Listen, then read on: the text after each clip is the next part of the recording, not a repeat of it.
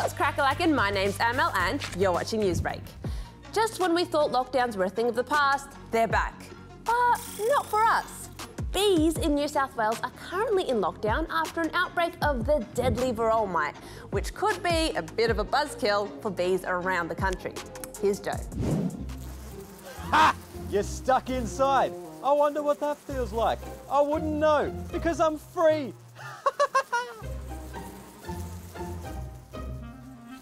Guess who's stuck inside now? You are! The truth is, this isn't a laughing matter. Varroa destructor, or Varroa Mite, was found in beehives at the Port of Newcastle in New South Wales. These tiny reddish-brown pests are devastating for bees. Around the world, they've killed millions, maybe even billions of bees. They can cause malformations and spread deadly viruses that cripple bees' ability to fly, gather food and pollinate plants. Which is a big problem, because a lot of our food and native plants rely on pollination from bees. And then there's our honey industry, which is worth around $70 million a year. Australia is the only major honey-producing country to still be free of this pest, so it's really important to get this outbreak under control. Authorities have set up a biosecurity zone, set a statewide bee lockdown, and ordered that all hives within 10 k's of the outbreak site be destroyed. There's a lot of, disbelief, a lot of sadness. We're just sort of helpless at the moment. The results from the 2021 census have just been released, and this is how Australia's changed. Since 2016, there are 2 million more Aussies, with millennials and baby boomers making up the majority of the population. For the first time in census history, less than half of Australians said they were Christian, with Islam and Hinduism being the fastest growing religions, while almost 40% of Aussies said they have no religion at all.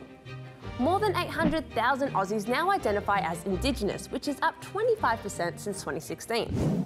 Now, we're about to meet some Aussie kids learning the basics of artificial intelligence. Oi, that's my line. They've been doing a US-designed program that some teachers reckon should be rolled out across Australia. Here's Gladys. Ah, my line again. Io abito a plankton. There's nothing like practicing your Italian with a robot. Il mio numero fortunato è 4.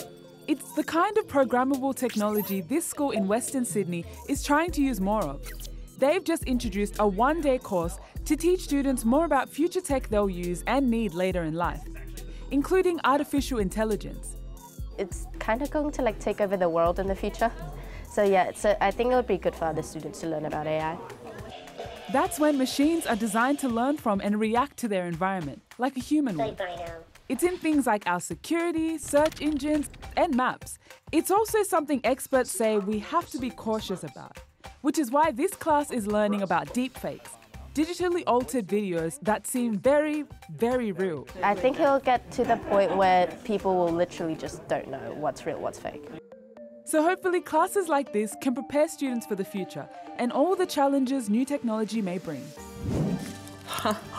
Wow, this is a showstopper. Just like these next stories. Let's see. Now this is a real showstopper. A human bike. Oh, wait, what happened? That's all right. Here in Copenhagen, Denmark, we've also got big bikes, cupcake bikes, and bikes. It's all to celebrate the Tour de France, a massive 23-day bike race which kicks off this Friday. And for the first time, it'll be starting in Denmark. Now, when there's a long queue like this, you know you've got a showstopper in store. It's the Wimbledon Championships. It's the first time since 2019 they've got full crowds back, and they sure are keen. That rhymed. Finally, to a show that's had people talking everywhere. After a 2-year wait, Paul McCartney finally got to perform at Glastonbury in the UK, one of the biggest music festivals in the world. About 100,000 people went to see him perform alongside music legends Bruce Springsteen and the Foo Fighters' Dave Grohl. What a showstopper. All right, well, show's over. See ya.